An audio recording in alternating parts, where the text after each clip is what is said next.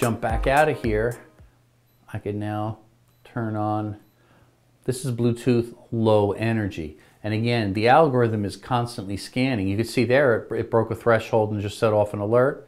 I'm going to turn on the sound just so we can hear it, and we'll drill down to look at the, the activity a little bit closer. You can see a lot of Bluetooth low energy activity. Typically Bluetooth low energy is going to be close proximity, 15, 20 feet. It could be a smartwatch, it could be a Fitbit, a lot of those type devices. A wireless mouse, a wireless keyboard. Those are typically Bluetooth low energy.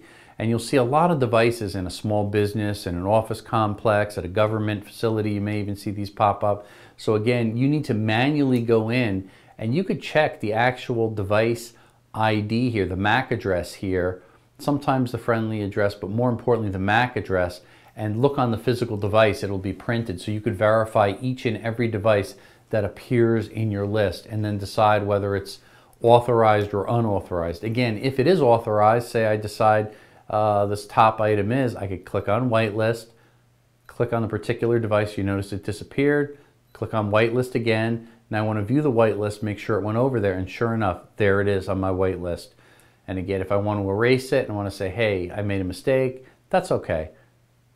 Just hit clear all. And that takes us through all the